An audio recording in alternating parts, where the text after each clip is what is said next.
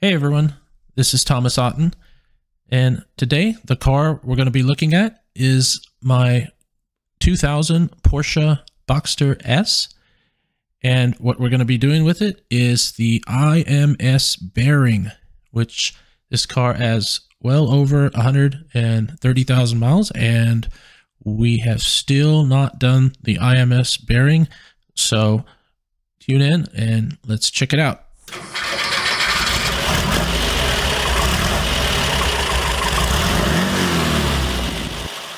So it's February and it's winter in Texas, and we've come under another freeze like we did last year, but in no way comparable to the great freeze of 2021, where we saw frozen windmills and turbines not functioning, and mostly the whole state kind of got just shut down.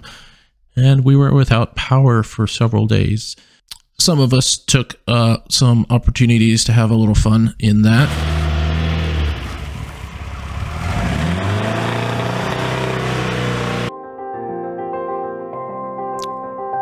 So I decided to take the time to take the Boxster indoors and do some much needed repairs during this minor freeze that we've had. So this video is not going to be a detailed step-by-step of the IMS replacement. This is more of an overview and just kind of just what's involved in the process. We'll also be looking at some of the solutions that are out there to solve this problem. Just a quick overview. So this is the car. We've got it torn down so far, and there you can see the flywheel of the motor, and so this is what we've had to do to get it to where we can access this IMS bearing. So we've got the motor, the top motor access panel removed. We did that primarily so we could access the top of the transmission bolts, which that one was very difficult to get to from behind, from the bottom. Other than that, we really didn't need to get up here, at least not yet.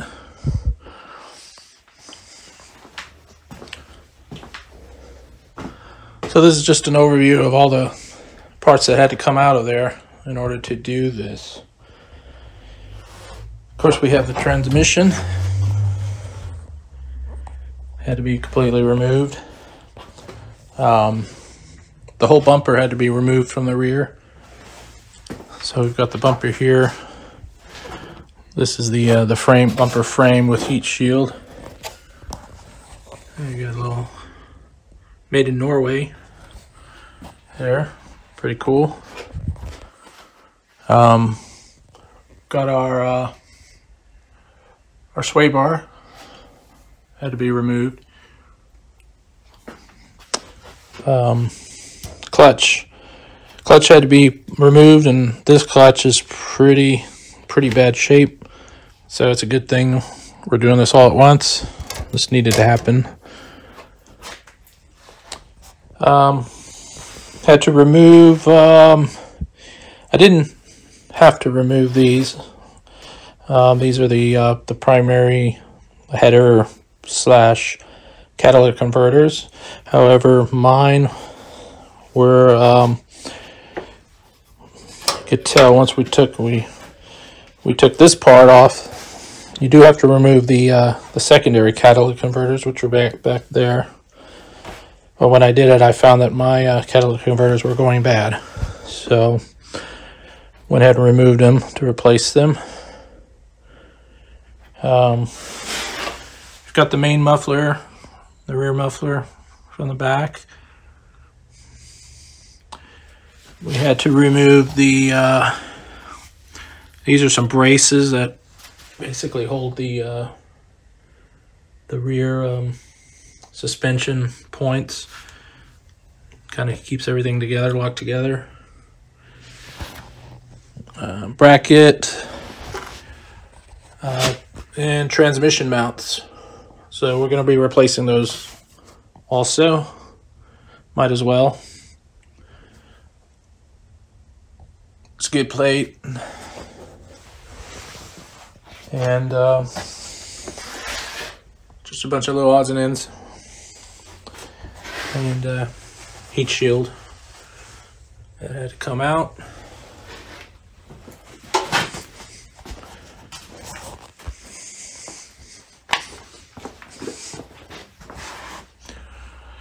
And so there's our motor from the top side, the access panel, and coming here you can see we went ahead and removed the axles because they were very bad shape.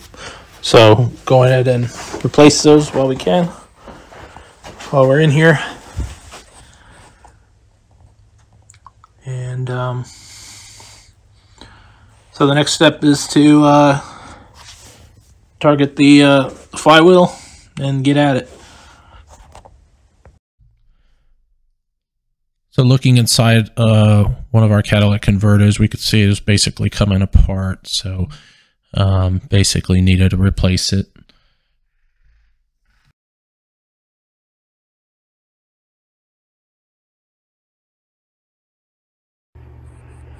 Now here we have our intermediate shaft from our traditional air-cooled 911 engine. The intermediate shaft rides on these two bearings. Now these, if you can see the hole there, that's an oil-fed bearing, and this is basically called a flat bearing. There's no rolling bits in it. There's no ball bearings spinning around in it. So there is our intermediate shaft installed in the motor, or at least test fit in. And so this is where it would get fed, right there with oil, you see. So the main crankshaft here spins this intermediate shaft, which then spins the oil pump on the air-cooled 911 motor. With your motor has all these, of course, oil passages in it. And this is really the proper way, the conventional way to feed, to lubricate a bearing when it is inside your engine. So what are your options when it comes to replacing the IMS bearing? Well, one of the options is just to replace it with a factory bearing or one of the more robust ceramic bearings. And then the idea is to just replace it every 40,000 miles or so, whatever the interval is. And the idea is to just replace it every time you do replace the clutch, because you're in there and it's a few more steps to replace the IMS bearing. The downside to that is that you don't know if that IMS bearing is going to last for that interval, and some have been known to last even shorter than that interval. Another downside is that your clutch may indeed last longer than 40,000 miles, more service intervals. So another option would be to go with one of the kits that provides a constant feed of oil directly to the IMS bearing. One of the kits that's out there provides a solution of replacing the IMS ball bearing with a flat bearing, which is with the oil feed directly to it. So the oil feed is indicated here in this drawing with the red arrow. Now, with a system like that, you have to remember this requires a constant feed of oil. And so is there a potential for that oil line, because it's external to the engine, for it to be clogged or damaged? It's a possibility. Is it likely? Well, it's probably not too likely, but there is that potential. What should be noted is that the oil feed systems are not a redesign of the engine, but it is a pretty good solution for this problem. However, it should be noted that this is one of the more expensive options. Another variation of this is where you basically have an oil feed line going to an IMS bearing that is still the ball bearing design, but where the back seal of the ball bearing is removed so that a feed of oil can constantly be sprayed into that bearing. In general, the IMS bearing is lubricated by immersion, by splash, but primarily it's lubricated by that oil feed. So one could say here that you're kind of in the same boat where you have an oil line feeding the system, that if that oil line were to be damaged, then you would not get that primary oil feed necessary to save that IMS bearing. Would it fail immediately? Probably not, but you never know. It might go unnoticed for a while that this oil feed is not supplying. How likely is that? Again, is probably not likely, but it is possible. So this is the system we're going to be installing on this car, which is basically the last one we spoke about, which is the basic IMS ball bearing with the oil feed system. And of course, to remove the bumper, it necessitated removing the little rear spoiler that it has here. So nothing too difficult, but just giving an overview of what this entails. So originally when I got this car, it was originally I had already over 100,000 miles on it, just over 100,000. And yeah, I bought it from my father, and so it's been a pretty good car. I've not done a whole lot to it though. I've just driven it, and so now it's time to do a little work on it. Especially the IMS, it's always been something on my mind that needs to be done. And originally when I got it, I put this thing called the IMS Guardian in there, and it's got some cabling here. I'm going to be removing all that. I've never found that system to be very good. Who knows if it really worked or not, but the problem I always had with it was that the way it worked is it had a sensor that would go on the drain plug right there, and that sensor would basically detect if there's any metal in the oil, which is kind of a neat idea. It comes from the aircraft industry. The problem was that the Boxster being so low to the ground, and that sensor with wires coming out of it constantly was ripped off. So I replaced, I think I replaced it once or twice, and after that I just said, forget this. Just happened too often. So anyways, so here we have my son. This is a car we've been restoring. My son and I have been restoring. He's been doing most of the work, but we've been working on it together in a lot of ways. And this is a 1987 924 S. So basically got this car in sort of so-so shape, and we basically just finished a paint job on it. We're reassembling it, getting it all reassembled. Did our own custom dash reupholstery on it. Came out very well in leather.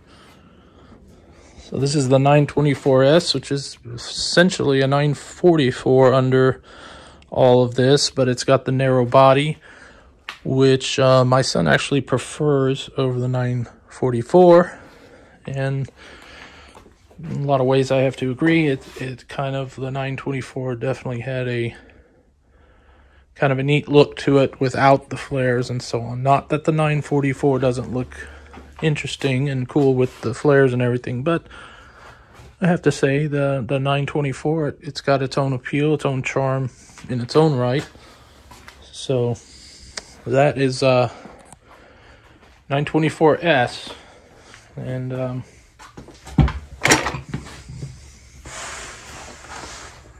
let's see here, we just put the actual factory decals on there, and it looks really good. The paint is, it's dirty now, but it's basically really good shape now. So this is going to be a neat car, and we'll show some videos of that too once this gets more presentable.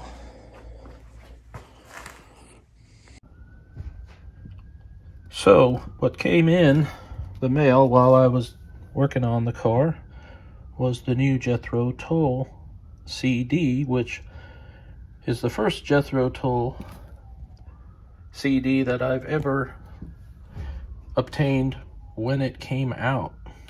I've always been lagging behind, although it's probably one of my favorite bands, Ian Anderson. I must say, I don't really like the album cover. It seems like a very dark, brooding figure, almost like Satan or something. I don't know. But anyway, I like the classic, more artistic Tull covers, and of course this great one. So I bring it up because I subtitled this video after one of the songs on this CD, and the song is "Where Did Saturday Go?"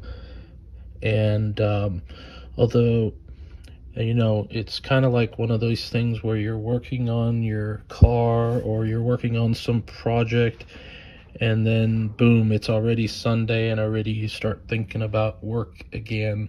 And so that song, "Where Did Saturday Go?" just sort of played in my ear. So, and of all the songs on the CD, I think it's the real gem on the CD.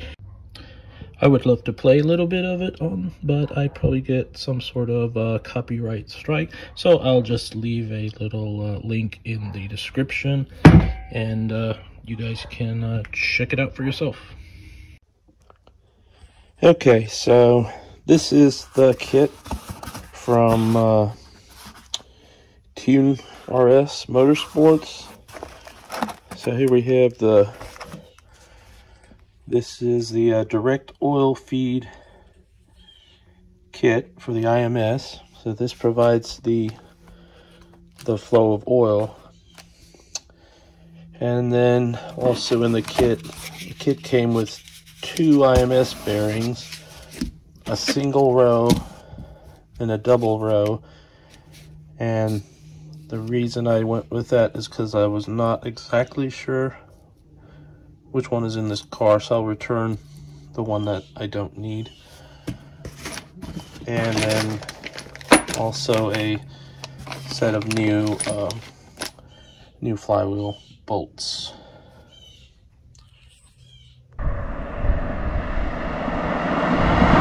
Speaking of where did Saturday go, we have come to the end of this episode. Unfortunately, this episode has gotten much longer than I thought it would be, and now I haven't even shown the install of the IMS bearing, which we will do on the very next episode on this channel.